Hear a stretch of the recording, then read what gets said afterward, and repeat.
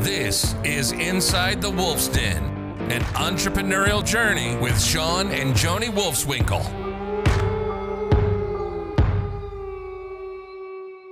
Welcome back to Inside the Wolf's Den with your hosts, Shawn and Joni Wolfswinkle. How are you, Shawn? Doing good. It's been, we came off a vacation, but it didn't feel like a vacation, but it's a whole nother conversation. But I mean, I'm good. We're trending in the right direction. And so that's kind of what we're going to talk about today. Yeah, we're going to have a little bit of a mindset episode today, right? Because when you feel like nothing's going right, and I mean, all of us, I don't care who you are, you're going to experience hard times in your life. Correct. And for entrepreneurs, it seems like that's more frequent. Exactly, right? Yeah. And so the key is like, how do you bounce back?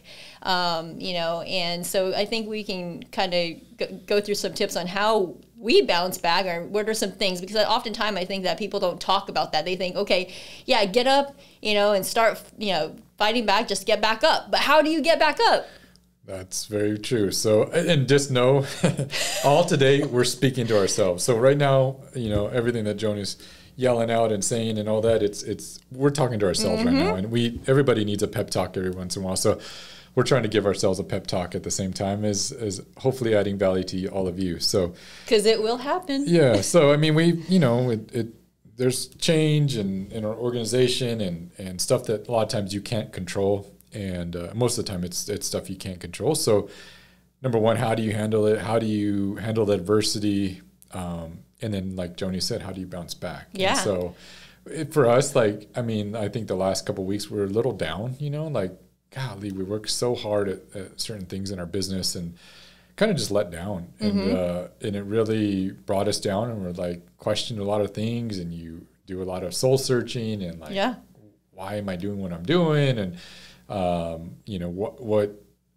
why am I putting up with so much stress and adversity, and what's it all for? And so a lot of it comes back to your why again, and why do you do what you do? Well, shout out to Steve Rosenberg, but your why. But and then once you find that why and why you're doing what you're doing, what it's all for, is how do you change that mindset? How do you shift back into, okay, I can't control a lot of the circumstances that happened. I can't control what's happened in the past. I can only focus on moving forward and what I can do going forward. Absolutely. So I think mindset is key. I think when you think about, focus on the positive and what is going right now, right? Instead of focusing on the negative. And I think oftentimes all of us have that, where we feel like, oh, the world is falling apart and, nothing's going right. Well, yeah, nothing is going to go right if you think that way. So changing that mindset and changing that narrative, right? Also, and a lot of times it's not, when you're going through it, I know you can't see this, and I've been there. Majority of the time, it's not as bad as you really think. Or once you get through it, you're like, well, that wasn't that was bad, but it wasn't that bad. And time will heal eventually, right? Correct. And so, one thing that I think is helpful for me, and I think it's helpful for you, is number one, stop what you're doing. Stop what you're doing and take that time to, okay, why is this happening, right? And really kind of think through things before you act. Correct. Right? Don't just don't react or a knee-jerk reaction. Right. And something that I think really helped us this week was, it goes back to who you surround yourself with, right? And so that always is a key, is who are you surrounding yourself with, especially when you're going through times like that. And so Joni and I were very fortunate to, and it was random. It was an introduction from somebody. We were jumping on a call, not quite sure what the other person did. We had a little bit of info on them. We knew there was an introduction to what we did, and we thought it was some synergy between us. So I thought I was really jumping on a synergy call. And she was like, why are we actually on this call today? I was like, you just never know, right? Yeah. Just making that connection, you just get one idea or just one thing from this individual. I mean, that could be game changer. Correct. And this particular individual, we jumped on the call, and it was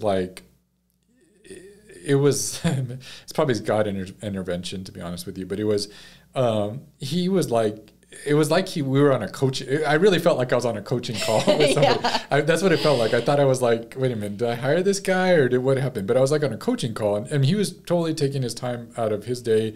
He was packing for a trip, and so like it was all the clear blue. But he was like, he's been where we were, and he's been, and he's accomplished a lot, some bigger things than we have. And so like he was just like going down into the weeds of like, okay, guys, here's where you are. You're really close. Here's what you need to do. And like, he just laid out and he's like, I'm going to give you the 5 pillars. And he just went down these pillars and just like, I mean, it was like I was in a coaching call. Like he had gone through this several times. And then then it went into the mindset. He was like, you know what? Like you're getting in your own way. Like quit holding over your shoulder, like bending your shoulders, quit having your head down. Stand up when you talk. Yeah. Stand up. Have some energy and let's go do passion. this. and so then it got motivational too at the same time. And so, I mean, but it was the kick in that rear that we needed at that time. And sometimes that's all we need. And that's why it's so crucial to get involved in these masterminds, to get involved with people, surround yourself with positive people that are going to get you to that next level. Because you know what? When things go wrong, and they will, you're going to need these people to lift you up. Correct. And we had an awesome Jason Medley from the Collective Genius last week. If you heard that episode, if you didn't, go back and rewatch it. But the Collective Genius, we got a ton of those type of relationships. Absolutely. Yeah. And it's people that we call on a daily basis. I'm struggling with something, I still call people from that organization. And so while we were away and out of town, you know, I had 3 calls with members of the Collective Genius that just talking about what's going on in the market. What are you doing? What connections are you working with? And those are lifelong relationships. Correct. And so, and it was the beautiful part is even while I was gone, we started a new connection with somebody I've never worked with. They already sold a house for us. All this took place while we were out of town, but it all goes back to the people you surround yourself with. And I think joining a mastermind and being a part of some, but again, it's just Joni's been very, very good at relationship building. And sometimes we question her and like, why are you doing this for this individual? Why are you going out of your way so far for this individual to do all these things? And it's like, in you know, she usually like, because this is about relationships. It's about building relationships with people. And I think it's key. Yeah. And it comes back full circle. So like, because Joni's done a lot for this one individual that introduced us to this guy that gave us an ass kicking. But it was neat to see that, like, you know, we needed it at that moment, and it was just because of relationships that you built over the years. So it's kind of special. Yeah. Go ahead. You know, the other thing I wanted to make point is look for opportunities in bad events, right? Like, you know, maybe losing a key employee, like that could be an opportunity for you to get stronger as a leader, right? You to connect at a deeper level with your team. Correct. Right. And I think, that's stuff that we've learned and learning right now, and we're working through it, is like there's things that maybe you were too detached, and you can get back in and reinforce some things. You can build relationships because, you know, and so so going back, I hate change, and I fight change in a lot of ways, and it's not good, but a lot of times I'm forced to change because I can't control it. Right. But change I look at it wrong, and I look at it with the wrong lens, through the wrong lenses. And I need to look at it like, hey, this change that we're going through is because I can learn something. There's an opportunity. There's an here. Opportunity. And so, you know, even through some of the difficult things we've gone over the last couple of weeks or last month, it's been it's like, okay, hey, we needed that. We needed that challenges. We needed those things because we had to make changes.